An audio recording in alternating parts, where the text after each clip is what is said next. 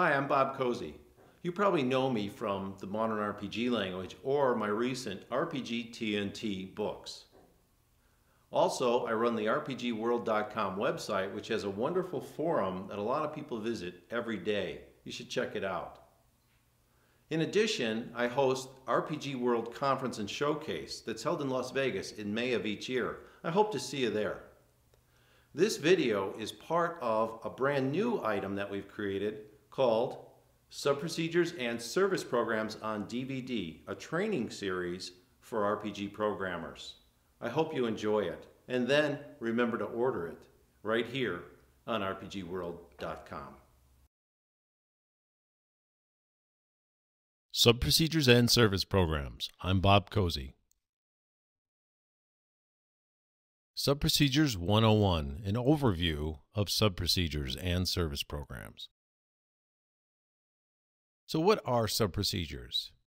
Subprocedures are a routine that's called by another routine, whether it's the mainline calcs or another subprocedure. If the mainline calcs call routine A and routine A calls routine B, then routines A and B are both considered subprocedures.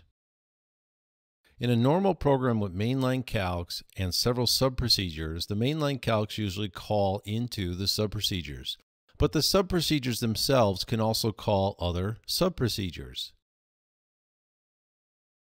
You can also store subprocedures in service programs, and when you do that, you can still call into the subprocedures from the mainline calcs, but subprocedures, since they can call other subprocedures, inside the service program, subprocedure T2 can call T4 and T3 can call T4. And this gives you the ability to extend RPG by packaging things in a service program. In order to get to the procedures in the service program, you can actually call from the mainline calcs or subprocedure in your own program to a subprocedure inside of a service program. So you can call from the program to the service program, and that's okay. But calling from the service program back to a subprocedure in your program, that's not okay.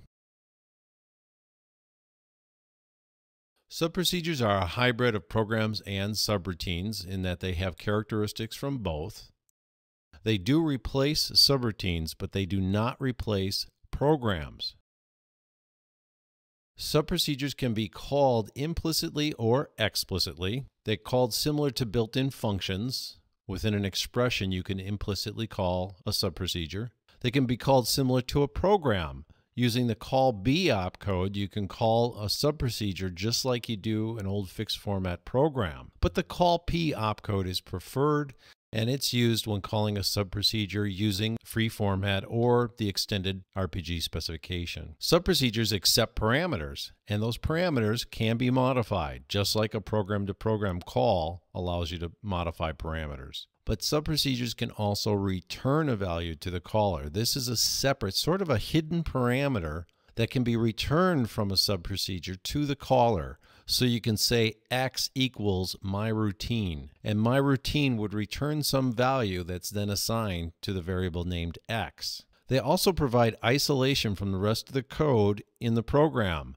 So fields, data structures, files, all those things can be isolated within a subprocedure, and these things are called local variables, or in the case of files, local files. The benefits of subprocedures are that you can extend RPG4. It's like writing your own built-in functions. Subprocedures are very similar to built-in functions. They don't have all the benefits of built-in functions, but they do provide about 80% of the capabilities of a built-in function. But you get to write these yourself.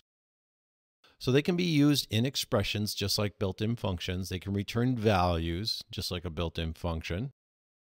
And they can be defined separate from the program. You can group subprocedures into modules, store those modules in another part of the program or in a service program object. Now, programs as we knew them had mainline calcs with a bunch of code in it and subroutines typically. This is a typical RPG3, early RPG4 program design. You have mainline calcs, you have 0 or more subroutines, although typically you do see subroutines in just about every RPG program, and you have no subprocedures. Programs today with RPG4 look more like this, where you have mainline calcs, you may have some subroutines because programs have been migrated, and you have 0 or more subprocedures. So you can have both subprocedures and subroutines in the same program. Where we're trying to get to is to have programs that still have mainline calcs, but then have only subprocedures, no more subroutines. And this is the challenge for the RPG programmer. A really good application design allows a program to contain multiple modules. One module has the mainline calcs isolated from the rest of the program. And then it has one or more additional modules in it that have all the subprocedures needed to allow the application to perform what needs to be done. This is the optimum design. Of course, we can go one step further and we can move those subprocedures and the modules they're contained in into a service program. Then the main application consists of just one source member. It has only mainline calcs, and it connects to a service program that has all the subprocedures necessary in order for the application to work. I'm back.